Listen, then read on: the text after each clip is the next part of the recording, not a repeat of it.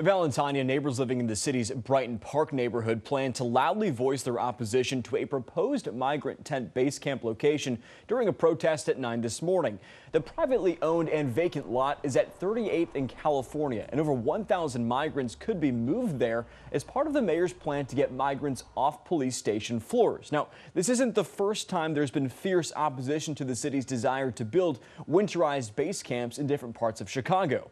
Just last month, residents living in Brighton Park on the far south side bluntly shared their feelings about a possible tent location in their community at 115th and Halstead, where the mayor proposed placing one of these military-grade tents. Now, that protest is going to happen at the proposed tent site location at 38th and California. Watch breaking news on YouTube. Subscribe to ABC 7 Chicago Eyewitness News.